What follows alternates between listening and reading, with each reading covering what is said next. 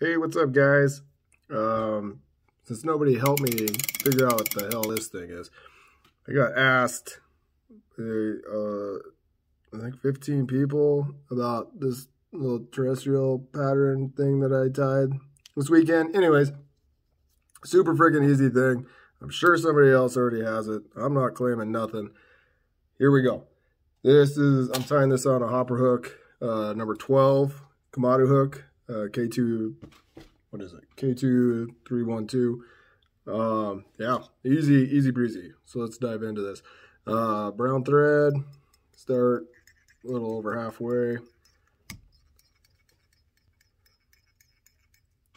I am using a dark gray grizzly hackle for the tail.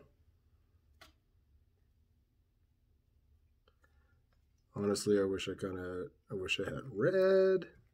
I don't know. The colors are kind of gonna be endless with this fella. That doesn't need to look too incredibly pretty. Over the top, forgot to cut it. 1 millimeter tan foam we're gonna put over the back.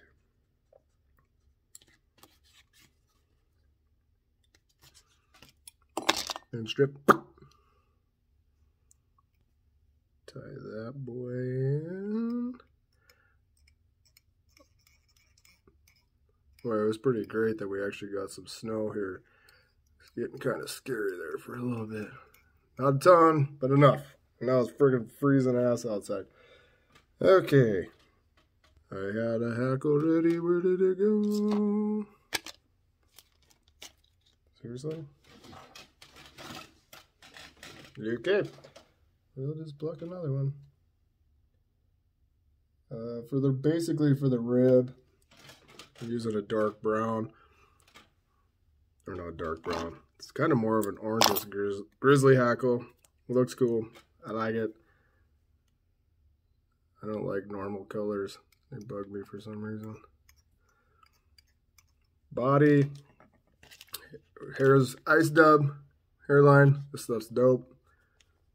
Looks really good. Easy to work with. Yeah, it gives it a little more flash underneath. I'm not so sure that this body really needs to even be tapered. You do you. Depends on how picky you are. I just want fish to eat it.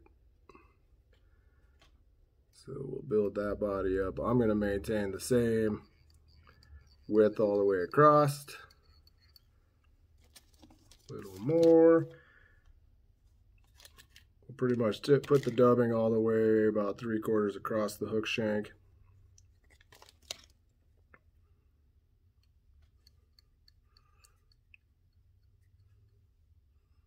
And a little more. Beef it up.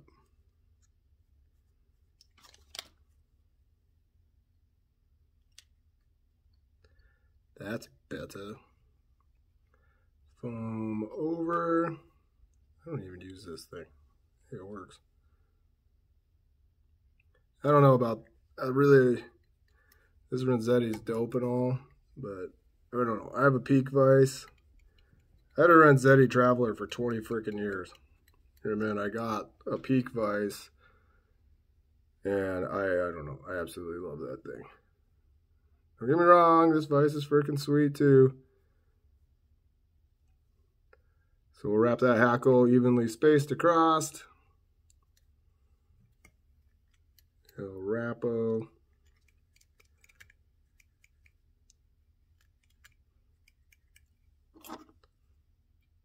Clip.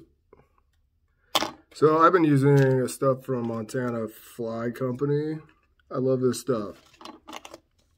I've been using that for a bunch of my wings, and it comes with a bunch of colors. So if you don't have this and you want to tie this Crystal Flash, I'm assuming it would work just fine.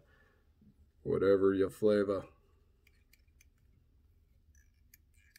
Double it over, cinch it down.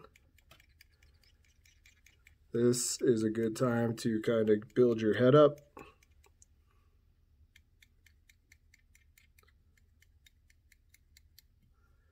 And now we are going to take, I already pre-cut it, foam, 1 millimeter. Rainey's, because Rainey's foam's the shit. I think this is, I don't even know what this is. A beaver something, beaver cutter. You decide. So we're going to go right to where the wing of this would end and the body would start. That's where we're going to tie this in at. It's going to go a little over the body.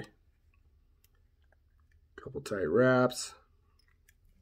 And now, if you like how your head looks, we're going to fold this down right at the eye of the hook.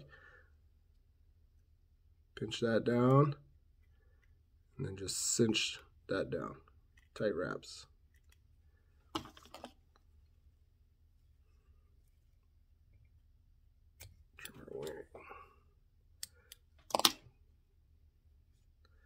Alright. I'm using Orange Legs Sexy Floss. Good way to do this and not go through a ton of this is cut one strand and divide it.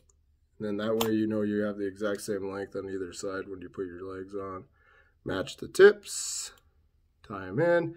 I'm tying these in first before the deer hair because otherwise it is a nightmare. I know some of you guys are really good with deer hair. Oh, but I suck with it. Alright. I'm using yellow deer hair. Like I said, the colors are endless. I think using yellow, you don't need a hot spot on top to really pinpoint.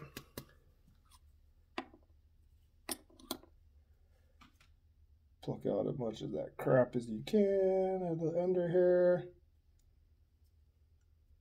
And then we're just going to match to the end of our foam there because it's not going to land there anyways.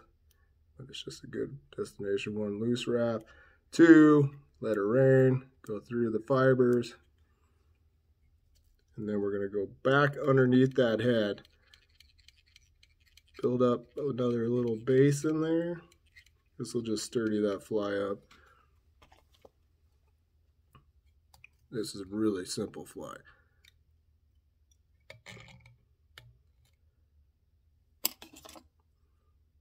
Cut. Put your head back down and trim.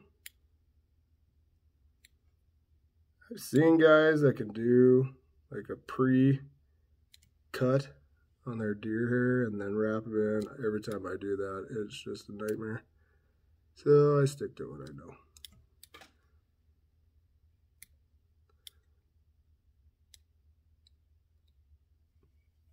But I'm going to tie it. God, this freaking thing. I'm so used to my peak, I can just rotate whatever way I want to, whenever I want to. And that's it, guys. Easy breezy. Easy breezy. I cut the front legs just a little bit shorter than the back ones. No particular reason, just because. And that's it. Really easy. I've been putting Senyo, or not Senyo, Solaris underneath right there. Sparkles it up a little bit. Extra strength. And that's it. Easy breezy. Oop. Growing deer hair. Thanks for watching.